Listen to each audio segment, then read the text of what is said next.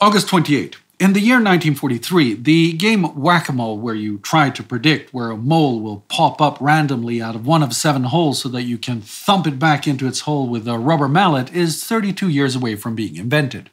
Invented or not, that game is perhaps one of the better ways to describe the United Nations Alliance task when trying to destroy the German war industry. Except the Alliance is not even trying to whack the right moles, because the Nazis are taking their moles underground and not letting them pop back up. There, in the permanent darkness, the moles, the German war industry, will feed on the dying corpses of their slaves.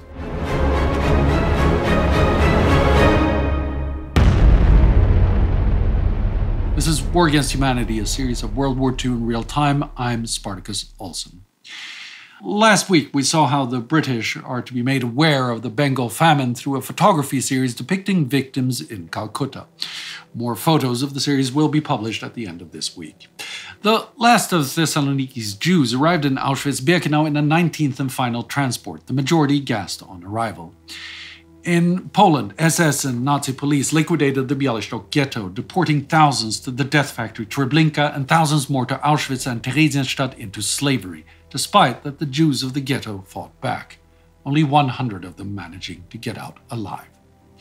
At the Quebec conference, which ends this week on the 24th, leaders from Great Britain, the US, and Canada reiterated the point-blank directive, ordering the Royal Air Force and the US Army Air Force to focus their attention on German aircraft production facilities. Raids by the US forces on Regensburg and Schweinfurt followed. Although, until recently refusing the directive, RAF Bomber Command's head Arthur Harris sent his bombers out to hit the German rocket production facilities at Peenemünde.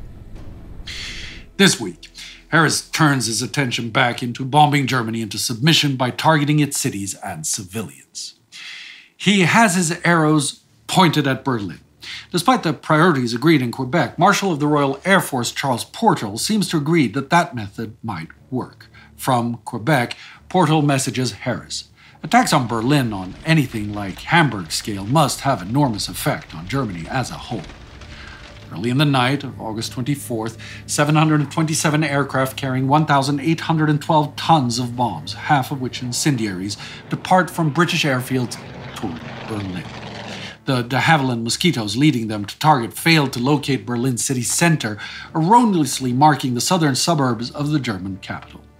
With the impossibility to target anything precisely, the bombers still managed to hit the city center, including Wilhelmstraße, home to, among other things, the SS Main Security Office, the SS Intelligence Services, and synonymous in German parlance of the Reich to Downing Street or the White House, due to its location in the middle of the most government buildings. When they fly away, there isn't a single building on that street that's undamaged. The RAF meets fierce resistance from air-to-air and ground-to-air defenses, losing 7.6% of their initial force, with 298 aircrew killed and 117 taken prisoner. Despite errors and heavy losses, 2,611 buildings have been destroyed or badly damaged, many of them in industrial areas like the Mariendorf and Tempelhof. 854 out of which 684 civilians are killed, many of them having failed to seek the protection of air raid shelters, to the frustration of Reichspropagandaminister and Gauleiter of Berlin, Joseph Goebbels, who immediately orders harsher methods to be used to make sure people take shelter in the future.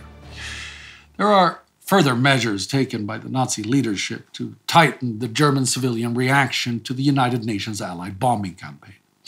The Reichsinnenminister, Reich Minister of the Interior, Wilhelm Frick, has had a cool relationship to the German Führer Adolf Hitler since 1940. They've had very few direct dealings since that year.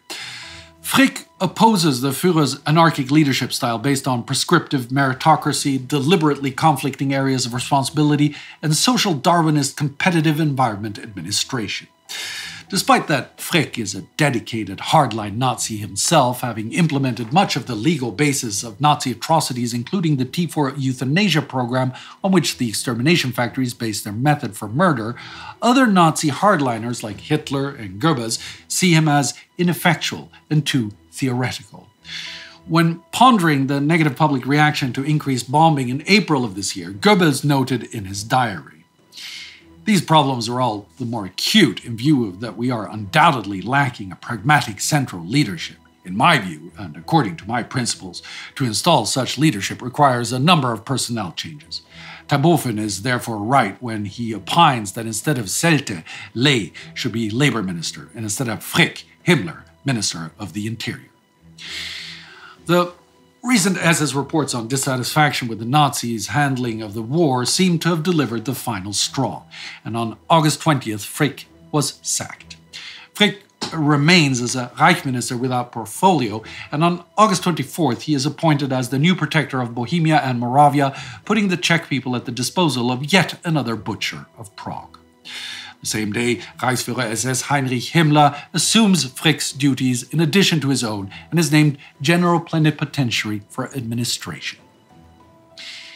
If the expansion of Himmler's role will provide the Führer with a more consequential leader of the interior acting in his name is, however, doubtful. While he remains fully dedicated and persistent in the genocidal mania he is leading, there is a little bit of evidence that Himmler himself has lost some of his unwavering faith in the Führer. Based on meeting notes that pass over Himmler's desk this week, we know that he is aware of the conspiracy against Hitler by ex-head of the Wehrmacht Ludwig Beck, which resulted in 3 botched assassination attempts earlier this year. Although it is unclear to what degree Himmler is supportive of such a plot, it is clear that he chooses to do nothing, despite being head of the entire Nazi German police force.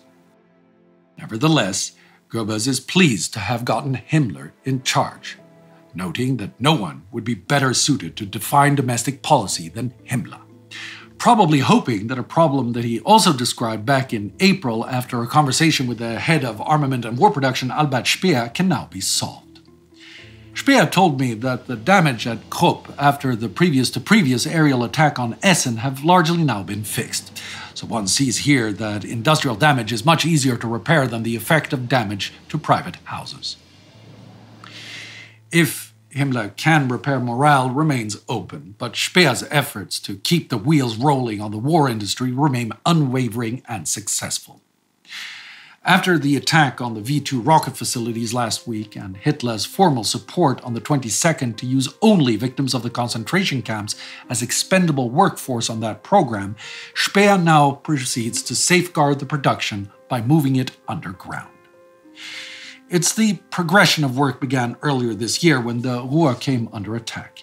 He has now moved large parts of war-critical industry to what he calls the new Ruhr, spanning from Silesia southwards into Bavaria and the Austrian regions of Tyrol. As we saw this week and last week, that won't be far away enough from Great Britain anymore, a development that Speer has anticipated. In Silesia, he has already put to the industry's disposal some underground production facilities and disused stone quarries and mines.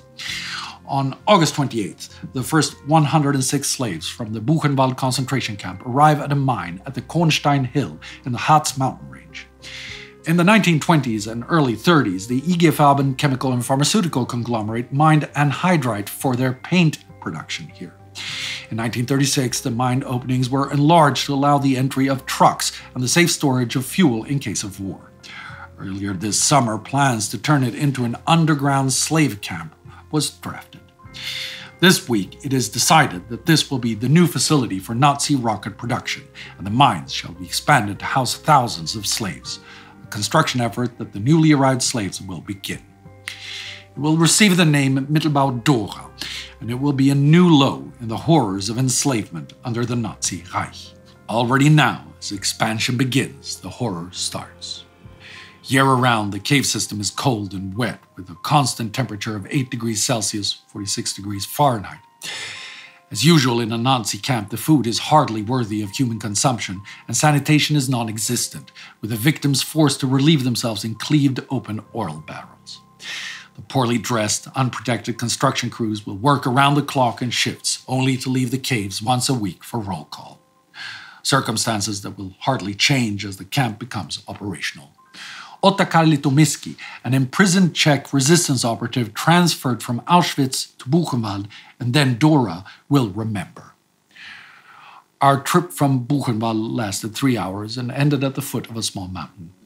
We jumped out of the truck and fell in for the usual counting. High above us, a predatory bird circled, a buzzard. 100 meters from where we were standing, a small-gauge railroad ran into the mountain through what appeared to be a tunnel. The question we asked ourselves, however, was, where was the camp? There were no barracks to be seen, but only a few tents in which the SS were living. It was not long before we were driven at a run over sticks and stones directly through a pile of rocks onto the railroad tracks. In this way we came to the tunnel entrance. At the entrance, there were 2 green houses, one for the watchmen and one for the SS guards. Again, we had a count of the prisoners that seemed to last forever. After a long time, we were led into the tunnel where a cold, wet breeze blew. The change from the light of day to the darkness of the tunnel was so sudden that we fell over the stones and bumps in the ground. Light in the tunnel was provisional. About every 100 meters, a strong lamp burned high in the ceiling. In the distance, about 300 meters ahead, the tunnel entered into a huge stone gallery. Here, our first surprise was waiting. On the right side was a gigantic factory hall, at least 30 meters high and about 300 meters long. Over the floor, lit by the red lights of carbide lamps, people were working like ants. Everywhere, from the tunnel ceiling to the walls, cold water was dripping, and it collected in huge puddles on the floor, where it had no possibility of being drained away. The SS watchman showed no empathy for our astonishment and drove us further into the mountain. After about 50 meters, we found ourselves in a wide hall cut in a dome about 15 meters wide and 300 meters long. There were more and more halls cut into the walls at regularly spaced intervals. At first glance, it looked interesting, but it was still not clear to us where we were going to sleep after work. The answer waited for us in a further tunnel, where in the middle there was a pile of straw mattresses and a few blankets made of thin synthetic material. The SS watched these valuables and after a while divided them among us. Each one got an armful of wet straw and every 2 prisoners a damp blanket. We Czechs held together, so I shared a blanket with Iman Krejci. We spread the straw on the hard stone, lay as close together as we could, and after a time, like 2 cats, we went to sleep. I do not know how long we slept, for we needed it so badly. All of a sudden, in the middle of the night, there was an ear-shattering explosion that left us in a cloud of dust, and seconds later, a shower of stones fell on us. We thought an accident had happened, and we sprang from our straw. In our sleepiness and in the darkness, we bumped into one another helplessly. When the repetitious explosions finally came to an end, swearing broke out on all sides. The next moment, the SS were there with their dogs, screaming at us that we should shut up and go back to sleep. We had to obey, but we could not sleep anymore. We were terrified of the next explosion and the possible consequences it could have. The next morning, a cry went out, "Get up, fast, fast!" We got up quickly and wanted to wash off the dust, but there were not even a few drops of clean water to be found, only dirty puddles that we did not dare touch. So we went to work unwashed. During the first day, it did not particularly bother us, but after 2 weeks, we were so terribly dirty that it was almost impossible to stand it. The whole body itched terribly. We helped with the food so that we would get an extra portion of coffee, which was worthless anyway, with which we tried to wash ourselves. Our work commando was called cable laying and involved laying cables from the power source in the first of the tunnels in broad lines. It was a very tiring job and dirty, carried out in 2 shifts of 12 hours each. Death from hypothermia, disease, cave-ins, and exhaustion is a daily occurrence. The corpses are carted out in coal wagons on the small-gauge track system, taken to Buchenwald and cremated, and a new worker takes the place of the fallen, who are by then a nameless heap of ash dispersed to the winds. At least 60,000 human beings will be enslaved here, and 1 in 5 will perish in the tunnels, countless more taken out to die after collapsing. There are only a fraction of the 12 million slaves who will work to keep the Nazi war supplied, while the United Nations alliance continues to bomb factories, cities, and human beings that have less and less to do with both the frontline war and the making of its technology. And so, in cavernous graves, the living dead will toil as witnesses to the terrible truth of fighting absolute ruthlessness. No matter how low you sink to fight a boundless monster, that monster will always find a way to go even deeper into depravity. If we follow them into the labyrinths of inhumanity, we are fighting on their ground, and while we might very well win the physical battle, we are at risk to forever lose our souls in the cold, inhospitable void that the monster leaves behind. If enter the monster's cave we must, we need bring the light of the principles of humanity, clad ourselves in the armor of lawfulness, and wield weapons forged in righteousness. Never forget.